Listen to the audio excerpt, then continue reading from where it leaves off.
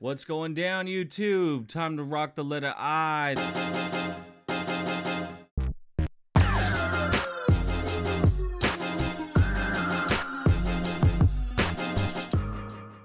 That H was cold. We're gonna make this one a little hot. I'm thinking it's got 3 bars to work with. Let's get this banged out a little bit easy, a little bit quicker. Gonna see if I can speed up my time a little bit. So I'm working with these angles. It's kind of hard. In my personal opinion, I like rocking lowercase i's with some funk to it.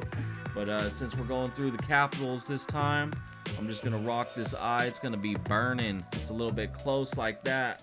Yeah, I'm gonna stretch that up. Okay, we're just moving that up. I'm gonna drop these 2 layers real quick and then restart with a new layer. Hit it with those sharp angles, make it come to life, you know what I mean? All right, so we're just rocking this, as you can see. I mean, even with doing these hard angles and these sharp little angles, that's an I. If you've never really been exposed to graffiti, or you've never known anybody who does graffiti, and you might go, I don't know how to read them letters over there. Well, this might help a little bit too. You might be able to show your mom or dad, or maybe your mom and dad's watching this video taking notes. So next time you go, hey mom, look at that. She's like, oh my God, that's old risky business over there. I can read that from a mile away. I mean, you start learning how letters are put together, so you're not looking at all these crazy angles, not knowing what's going on. I mean, it's kind of, somebody might post a picture of your stuff and they'll be like, I just saw this sick, well, it was graffiti on the side of the wall. You want to be able to kind of keep the basic form. I mean, there's super wild style, you know what I mean, which is super dope.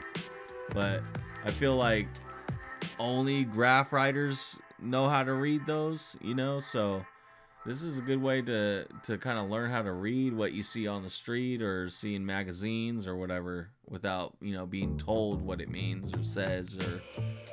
So I'm working that 3D from that left side this time. You just want to hit every angle to your vanishing point. Your vanishing point can be anywhere. Obviously it can't be inside the letter. I mean, that's not enough. You want to give your 3D a little bit of an angle too. It's got to be coming from somewhere.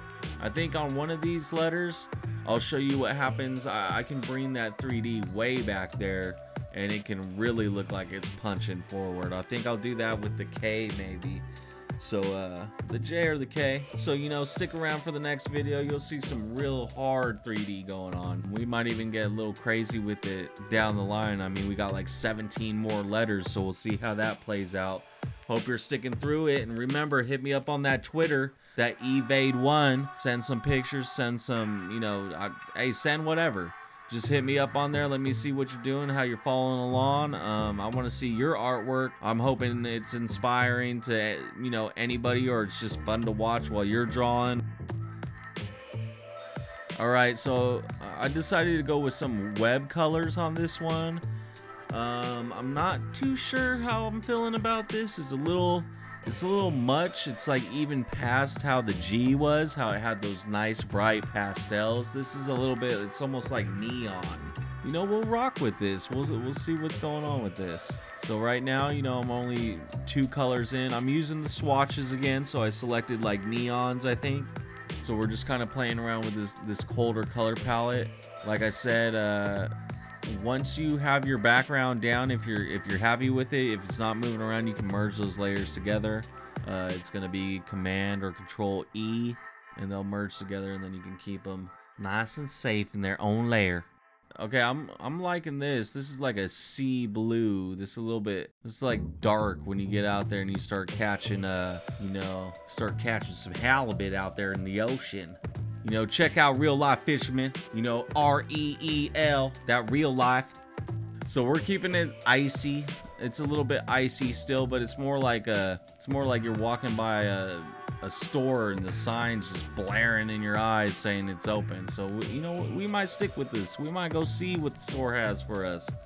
As you can see, I rocked a little flame on the top of the eye. That's definitely gonna be warmer, and then I think I'll hit the background with some warm colors too. Now that's kind of opposite usually of what you want to do, because your warm colors come forward and your lighter colors, your cooler colors kind of fade into the background, you know, recede into the background.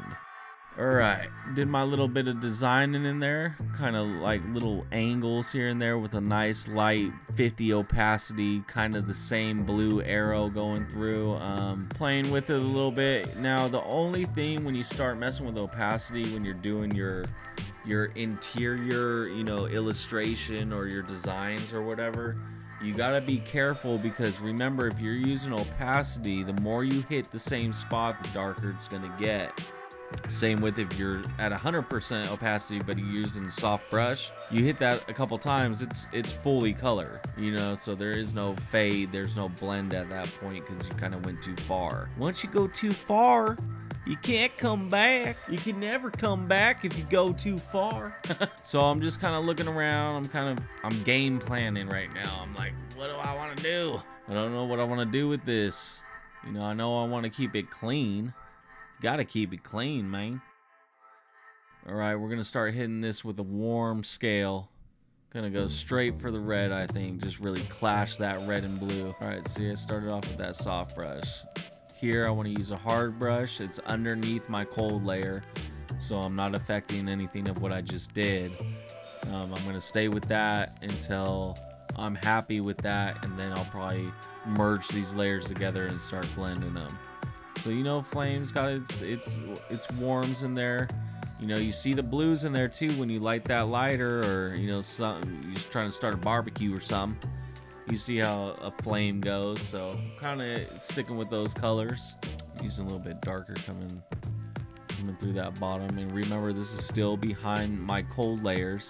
If you're not good at, you know, changing on the fly and remembering what your layers are, I suggest, you know, before you even start, just go through, label all the layers. It kind of helps you stay on track too of what layer you're using and what to be careful of, because like I said, if you're on the same layer and you're doing something and you're thinking you're on an entirely different layer, and then all of a sudden you start messing it up, it's hard to come back from that. I mean, you can Control Z. I'm pretty sure you could set it to have endless, but I mean, that's a lot of work too, just working through that Control Z, trying to figure out where you started messing up. Now I'm bringing that blue through into the red. I just swapped layers really. I'm using a lower opacity, so it kind of it's just blending in there, overwhelming those reds and oranges, but I want to make it look like they're all moving in together. Yeah, gotta use that dark, really pop that flame out. Now I'm kind of going in with a darker, but I'm gonna use that lighter part that I have and just kind of make sure that you're seeing where those angles are, where there's smooth transition is, so you can really see that flame. Okay, yeah, feels like a oval, feels like a circle. Different opacities throughout this background, just kind of playing with it till you feel like it. I mean, it goes together, you know. And then you can even start doing like I'm doing right here, is taking that light color, making it work through the darks from behind, and kind of making it its own thing, you know. Yeah, that's looking nice. It's got like it's kind of smooth. I might do some of these letters too, you know. Like I said, we have like 17 more letters to go, so you might see some different kind of techniques going on. I might use the paintbrush a little bit and show you what that's all about. It's a little bit different, you know. We'll see if we rock it on these capitals, or if we save it for, you know, a little bit of bubble letters or lowercase letters that we might do in the future. Like I said, you want to see anything, you want to see a name done, a word done, a state done, a country done, you know, hit a comment down below. You might see it, I might rock it. You know, I'm always ready to be inspired by something and just let that pen start flowing, you know. So I took it up. We're gonna start working these details a little bit. This black outline needs to get cleaned up. Really want to make it look and make it pop, you know. Oh, that's so clean. Yeah, see how it's just coming together? It's just like, and if you're doing this with pencil and pen, I mean, I do this exactly the same way. I'll have my background, I'll have my colors, I'll have my light outline, and then when I'm done, I will go back through and use my black pen and just really etch out these angles, these outlines that I want, because no matter what, that outline is the finished product. That's what really can make or break your design, straight up. So you see those little embers I got going through the flame like it's burning that letter up? Should have put a little bit of like some hot embers coming off that too, you know. Might do that next. You know what? I might put a little little glow at the top of this letter when I'm done putting these little ambers. These ambers burning. These ambers burning the eye. Alright. Okay, just making that 3D clean, giving it a little bit more than just the plain blue. What I'm doing is I'm just fading a darker hue. I'm doing basically all the middles of the 3D, and then I'm going to use that same light main 3D color, go back in, take out parts of the darker that I don't want.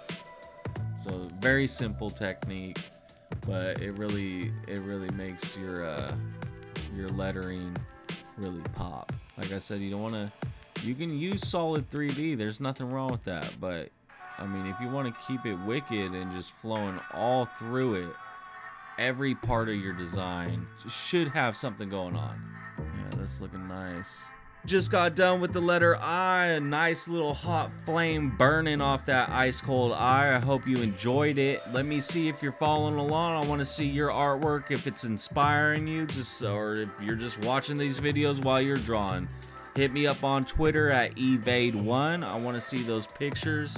I want to see what you're doing, and hit me with a comment if you want to see something done, like a state, a city, your name, your mom's name, your dad's mom's name. Who knows? Just let me know. Maybe I'll rock it when we're done with this alphabet, but we're dropping letters every single day, or we're trying to.